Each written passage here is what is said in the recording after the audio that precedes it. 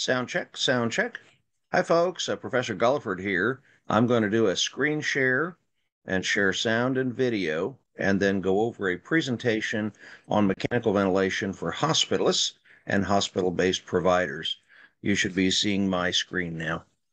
I am the Respiratory Care Program Director at Autry Tech. This is year 16 in office. We've graduated 135 respiratory therapists, I'm proud to say, and very proud of our program. Your support at St. Mary's is what got the program started 16 years ago.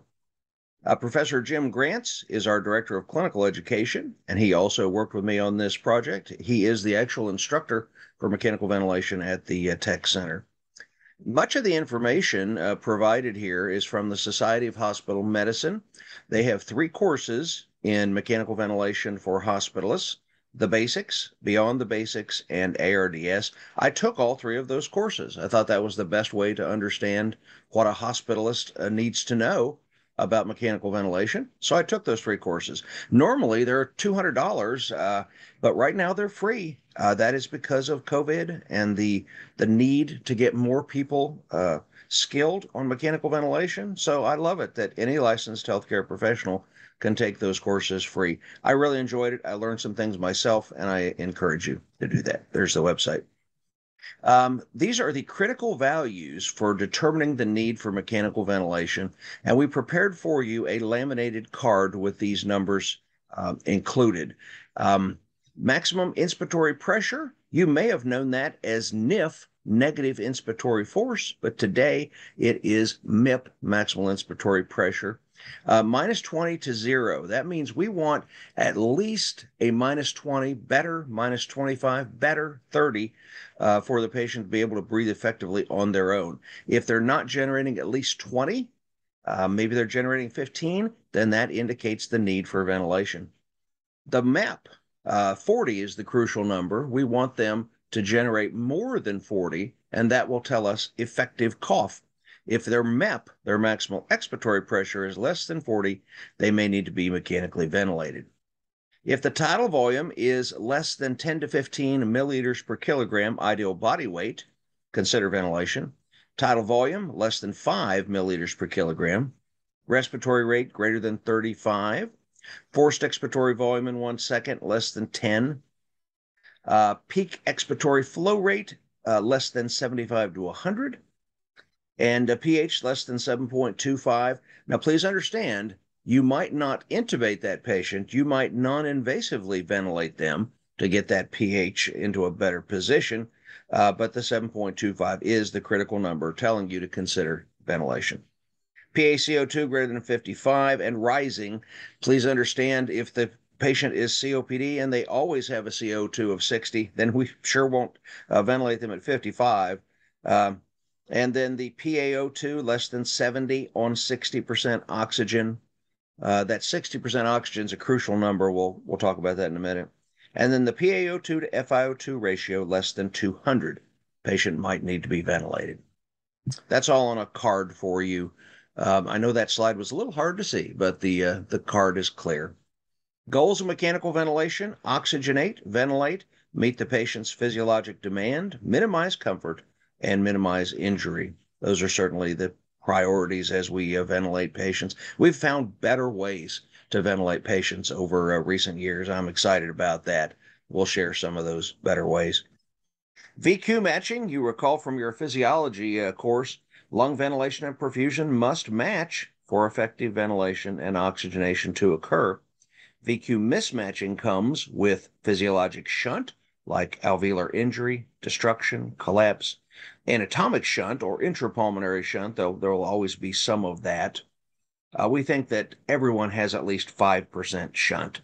That's the nature of the circulation system. Inadequate, obstructed, or dysregulated lung perfusion, let's say pulmonary embolism as an example, and then ventilator mismanagement. One of the big things we've learned is that we were using tidal volumes considerably too large throughout my career until just, I'd say, the last 5 years. We were using tidal volumes too large and causing mismanagement. Here's the Goldilocks principle. One side too firm, one side too soft, in the middle just right. It's the Goldilocks and the Three Bears analogy. In dead space, you have ventilation and excessive perfusion. In shunt, you have perfusion and excessive ventilation. And then there is the beautiful, perfectly matched or nearly perfectly matched in between, the Goldilocks principle. Oxygenation. Oxygen diffuses across pressure and concentration gradients, and there are really just two factors in oxygenation. The FiO2 is the oxygen percentage delivered.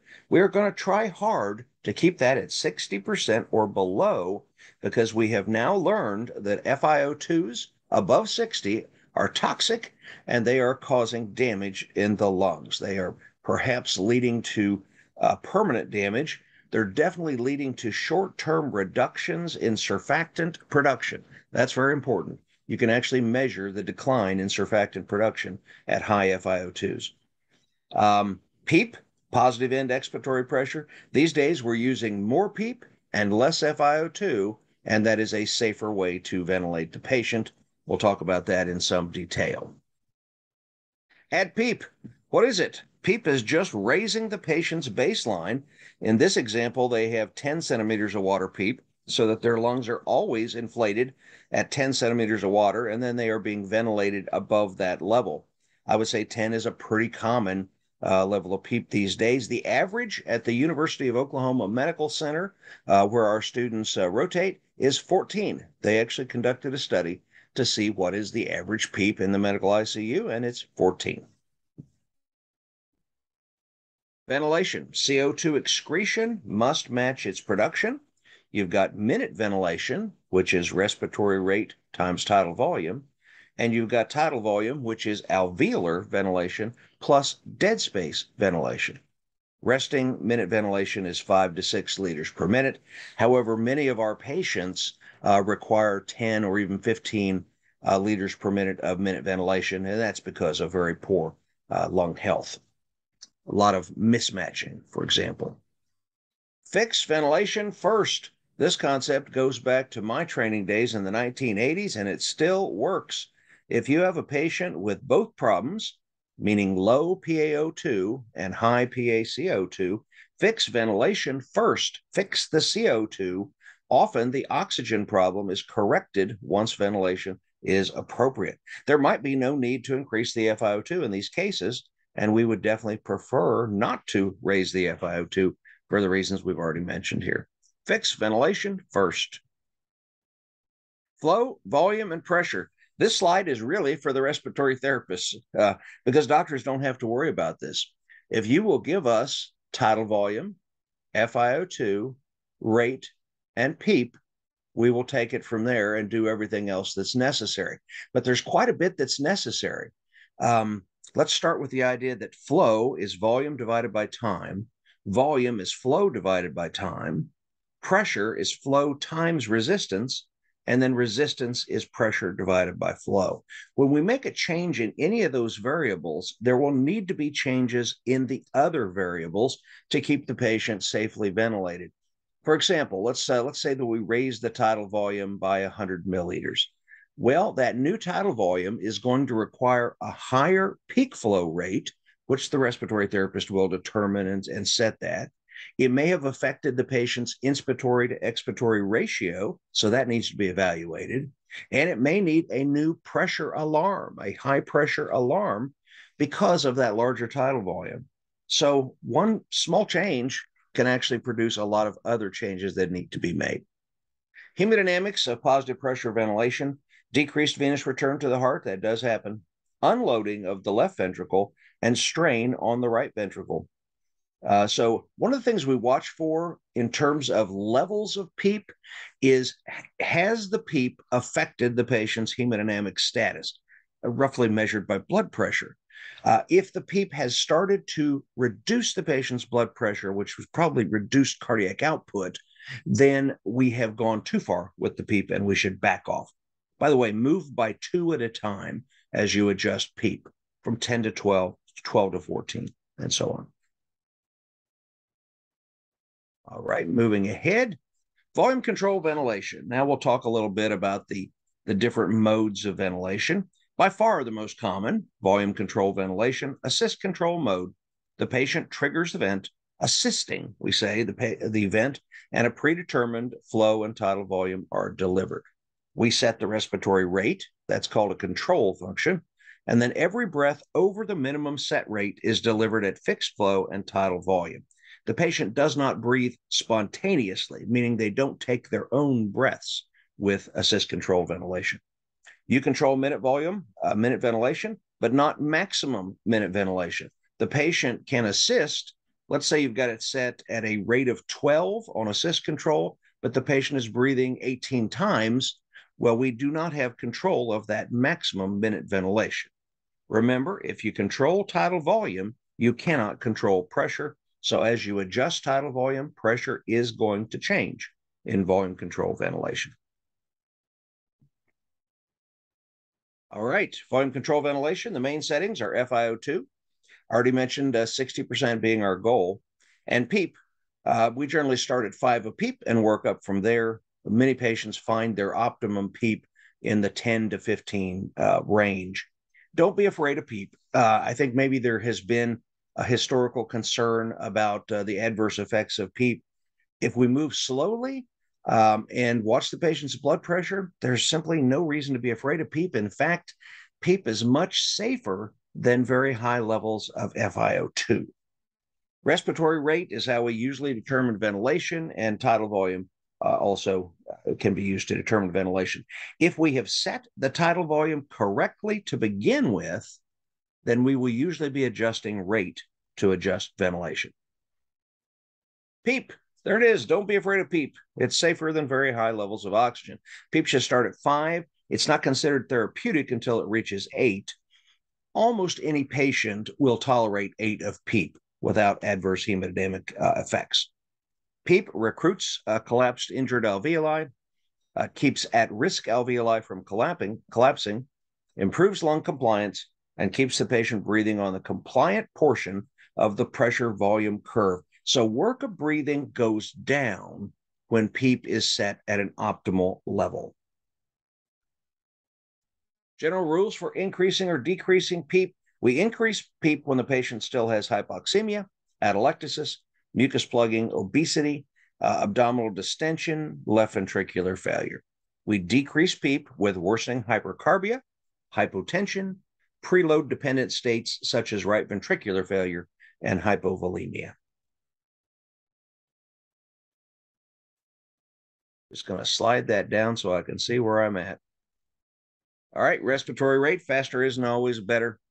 We'd like to keep the IE ratio, that's the ratio of inspiratory time to expiratory time, at about 1 to 3. We can deal with 1 to 2, but sometimes we need a much longer expiratory time. That would be emphysema as an example. So let's shoot for 1 to 3 on the inspiratory to expiratory ratio. Usually we adjust that with flow rate. Once respiratory rate is greater than 25, the risk of breath stacking, auto PEEP, increases. That is, the patient is not able to completely exhale before the next breath is arriving. The patient does not fully exhale before the next breath arrives, and we wind up stacking breaths. It's called auto PEEP. It's uncomfortable. It increases the risk of barotrauma, and it worsens dead space. Faster isn't always better. Managing hypercarbia, high PaCO2, increased tidal volume if it's set too low. These days, we start generally at 8 milliliters per kilogram of ideal body weight. There's actually a slide coming up here with all the standard initial settings. But generally, we start at 8 milliliters per kilogram of ideal body weight, not the patient's actual body weight. So increased tidal volume if it's set too low.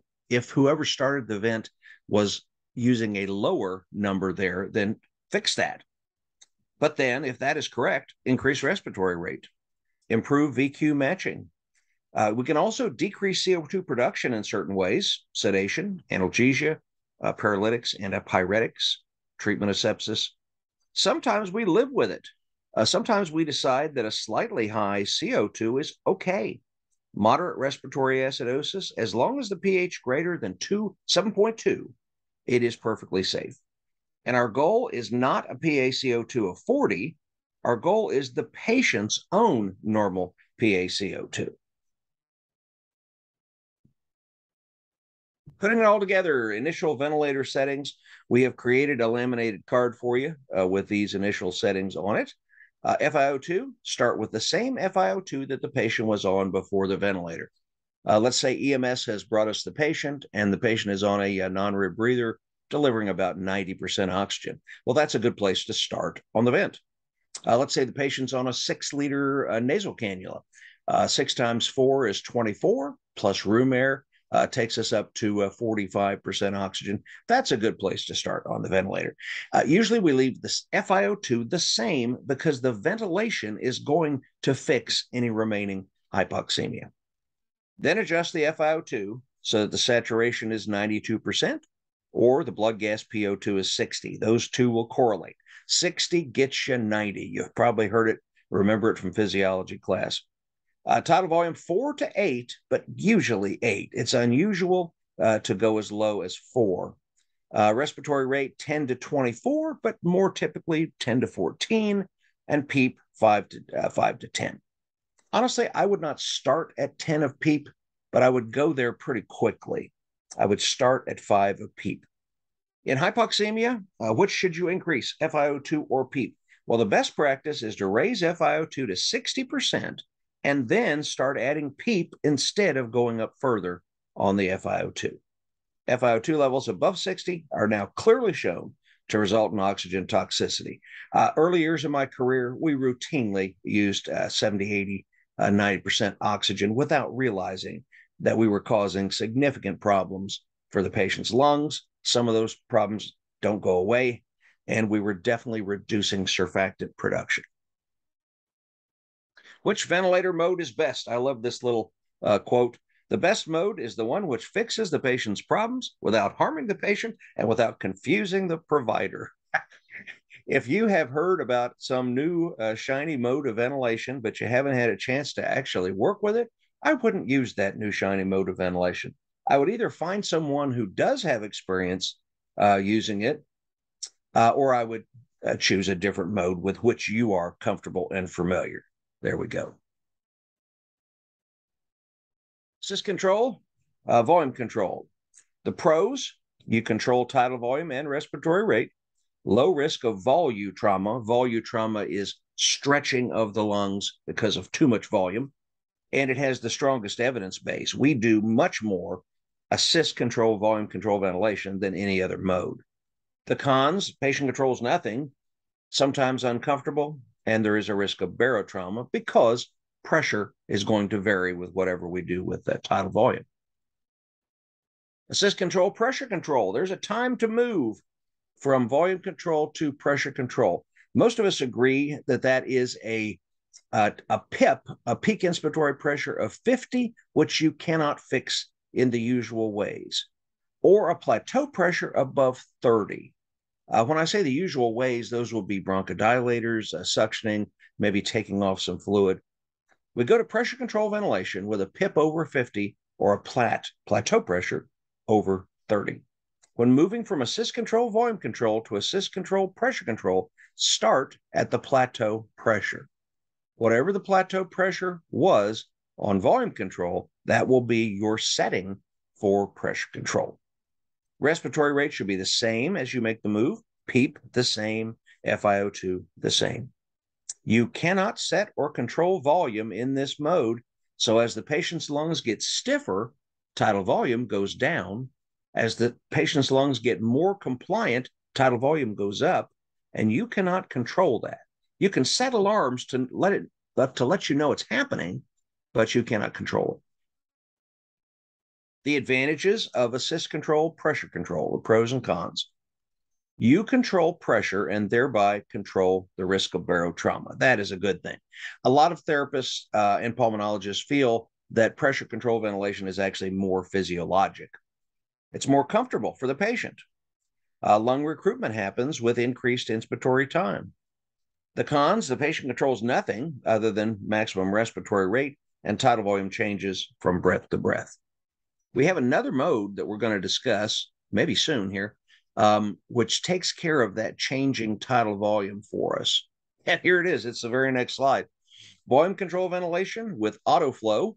And what is autoflow? It's an algorithm that adjusts ventilation breath by breath to give you a consistent tidal volume. So we get the advantages of pressure control, but we have a guaranteed tidal volume.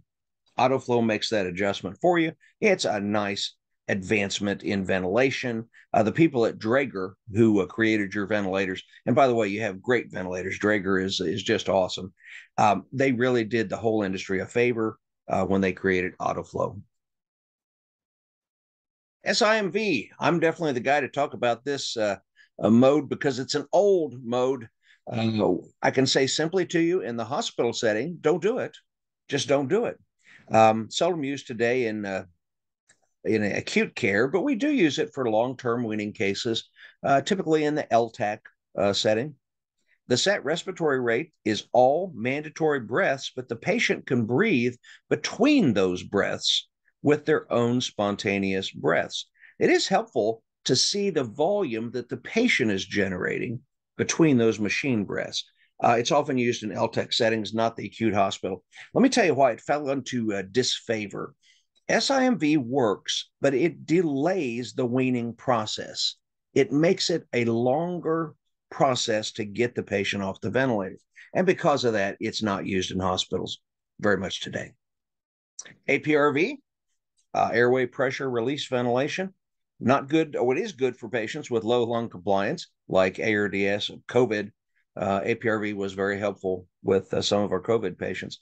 It's not at all good for obstructive lung disease patients. So just remember APRV, no, not for COPD, not for asthma, nothing with an obstructive component.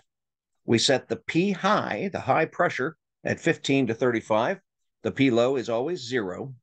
T high, that's the time that the high pressure is sustained, is at 5 seconds, and T low is at 0.5 seconds. Aggressively wean down the FiO2 to hit your target saturation of 92%. You keep hearing that 92% number, and that is another important change in the way we think about ventilation. When I started, my gosh, we would often have SaO2s in the 95, 96, 97 range. There's no benefit to that. Absolutely nothing is gained, and you're using more oxygen, more FiO2 to get those saturations of 95, 96, 97. So we're happy with 92. To wean from APRV is drop and stretch. Bring down the P high 2 at a time and prolong the T high 1 at a time. Eventually, you're going to wind up with CPAP. That's what CPAP is, a continuous pressure at the same level. You stay on, continue weaning until P high is 18 and T high is more than 10 seconds. That essentially is CPAP. Your patient must be spontaneously breathing and cannot be paralyzed. No, you cannot use neuromuscular blockers and APRV because the patient needs to breathe on their own.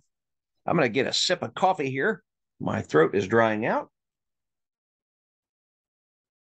That will help. ARDS. The Berlin criteria for ARDS are listed right here. I will not read them to you, but we have a very good understanding of what is ARDS and what is not ARDS. Those are the Berlin criteria. You may refer to those as you're trying to decide, is this in fact ARDS? Bilateral opacities and hypoxemia not fully explained by heart failure. So ARDS is not CHF and it's not pulmonary edema. And the symptom onset within 1 week of the presumed assault, whatever that might have been. Let's say a smoke inhalation, acute lung injury of some kind. That would be the presumed assault. Motor vehicle accident would be another example. So we'll talk a little further about ARDS. That is the ARDS chest x-ray. Look at the beautiful air bronchograms in that chest. They're not beautiful if you're the patient. But we say whiteout. I've heard snowstorm, bilateral opacities. They are diffuse. They're throughout the lungs. The term that's seen on board exams is reticulogranular appearance. What do we do? The ARDS strategy is lung protective. Tidal volumes are now going to be 6 instead of 8. Recruit injured and collapsed alveoli, minimize injury and complications, maintain comfort, synchrony. Very important to get the patient synchronized with the ventilator. RTs are expert at that. We use something called trigger sensitivity these days, flow trigger sensitivity. That has really made an important difference. Maintain plateau pressure less than 30. Titrate the PEEP. Do not over-ventilate. We say permissive hypercapnia. That is, it's okay for the patient's CO2 to be a little high as long as the pH is greater than 7.2. APRV may help these patients. Let the RT help if you decide to go with that mode.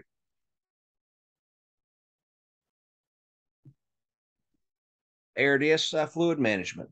It is conservative fluid management, as you I'm sure know. Conservative fluid management results in reduced ventilator days, improved oxygenation, reduced risk of organ injury. Use the least amount of fluid needed to maintain hemodynamic integrity and organ perfusion. So many conditions, we're intent on hydrating, right? We want to add more fluid, but in these ARDS patients, that is not helpful at all. High flow nasal cannula. You may actually avoid some intubations by using high flow nasal cannula. Airvo, Vapotherm, your facility uses Airvo, which is a very good technology, may reduce intubation rates. It's worth considering if the patient is awake and alert, hemodynamically stable, has one organ failure, not multi-system failure, and has only mild hypercapnia. High flow cannula, we can go up to 60 liters per minute now. When I heard that Airvo was going up to 60, I thought that's just too much. The patient won't tolerate it. But as long as the gas is heated to body temperature and fully humidified, the patient does tolerate it. Yeah. Proning. Let's see. The top 2 images, A and B, are supine, and the bottom 2 images are prone. You can see, particularly in the posterior lung regions, there is much better ventilation taking place, and that means better oxygenation. The lungs are better expanded. We've got better VQ matching. Proning helps. We already knew that, but we really learned that in COVID. Even a patient doesn't have to be intubated to benefit. They could be on a nasal cannula or mask, and we simply roll them over, put them in the Superman position, as somebody coined that term, and proning is helpful. In patients with severe ARDS, a PaO2 less, or a PF ratio, PaO2 to FiO2 ratio less than 120. Proning improves oxygenation, reduces mortality. It should be done 12 to 16 hours at a time. Some people misunderstood proning. We would see patients who would be prone for an hour or just a few hours. That's not how it works. Patients should be proned 12 to 16 hours at a time. Neuromuscular blockers, yes. Risks are pressure injury and line or tube dislodgement. We saw some of that happen. Got to be careful, when you're putting the patient on their belly. Neuromuscular blockade. ARDS ventilator modes are uncomfortable. Dysynchrony worsens. That should say worsens gas exchange. And I'm pretty sure dysynchrony is with 1S. Lower oxygen utilization, lower ventilator demand. That is true. However, neuromuscular blockers do have incidents of ICU-acquired weakness, and we cannot monitor neurological exam pain and anxiety. So, judicious use, I would say, of neuromuscular blockade. What to do about it in ARDS? Do not routinely paralyze patients with ARDS. Consider it in severe ARDS when the patient is unable to oxygenate or ventilate. Dysynchrony cannot be managed with sedation alone. The patient is being proned. If we paralyze, we must sedate. The alternative is torture. Putting it together, recognize early ARDS, try to, get on top of it. Consider the high-flow nasal cannula early. That might avoid intubation.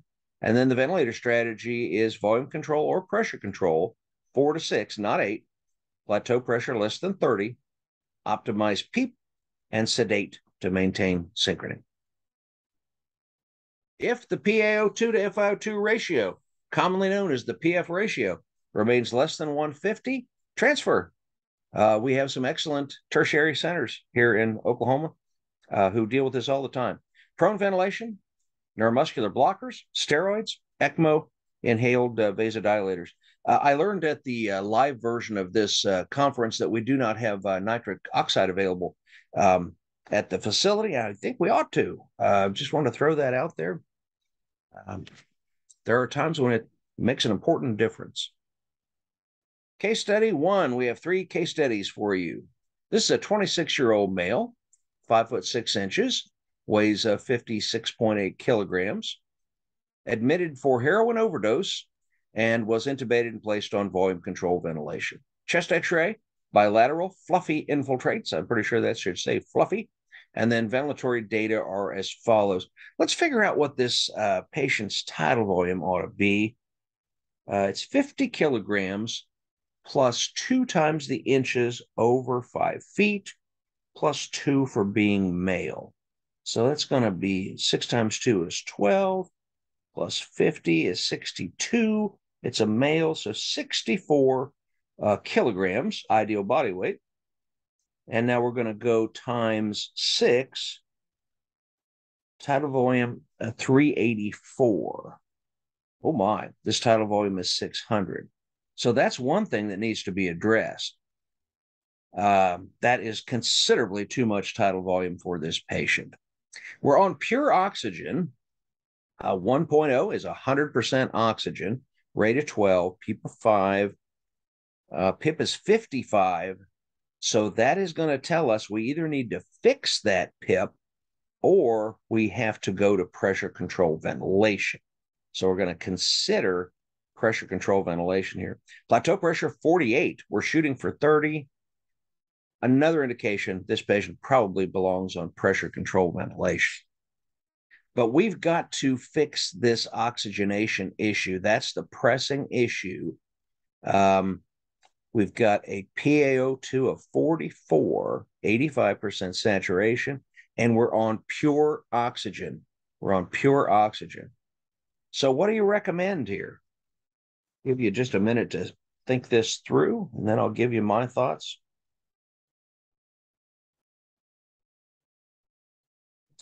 Well, one thing we've got to do, and we've got to do it now, is raise the PEEP. Because pure oxygen, there's nowhere to go. You know, we can't go to 120% oxygen. So we have to go up on the PEEP. I would go to 8. I know some therapists or pulmonologists would go to 10 immediately. Can't argue with that, but I would go to 8 and see what happens. I would also try quickly to bring the PIP down. And if not, then I would get over to pressure control ventilation, and I would set that pressure at the current plateau, 48. We may be able to bring that down. Case study 2, 60 kilogram female patient, maintained on mechanical ventilation 7 days. Patient's normal ABGs, patient's normal baseline ABGs, that's important, 7.38, CO2 of 51. This is a CO2 retainer. PaO2 58, bicarb 29. The high bicarb tells you that this patient has had a high CO2 for a prolonged period of time.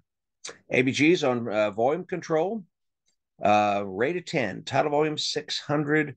That's a 60 kilogram patient. We don't have the height. FiO2 25%. Oh my, okay. And pH 7.41. PaCO2 is 40. Now, notice that's a problem, folks, because this patient's normal CO2 is 51. We have ventilated him down to 40. O2 is 67, bicarb 24. The patient has no spontaneous respiratory effort.